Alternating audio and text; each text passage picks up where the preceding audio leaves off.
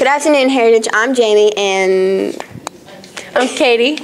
And these are your afternoon announcements for Monday, September 12th, 2011. The OVSO Club members will be meeting on Tuesday, September 13th at 2:35 in the lecture hall. If you're driving a vehicle to school and have not purchased a decal, you'll be ticketed. Parking tickets will cost you $20 per ticket. Stop by for a cup of hot chocolate, hot tea, coffee, or iced coffee. We look forward to seeing you. Gear up, students. We would like to remind you about College Night on Wednesday, September 14th at East Glass High School at 7 p.m. This event will count towards one of your Gear Up activities, and make sure to locate Coach Stevens while you are there to sign the sign-in sheet. This should be a great night for you to learn about many of the colleges you are interested in attending. We hope that you can make it. Attention juniors, the Herff Jones representative will be distributing rings in the Media Center on Thursday, September 15th from 2:30 until 6 p.m. Any balances owed can be paid at that time.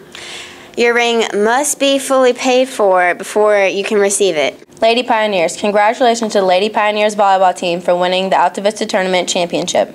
The entire team played awesome as they beat Halifax 3-1 and then beat Alta Vista 3-2 in the championship. The Lady Pioneers are playing great volleyball. Great job, ladies, and keep up the hard work.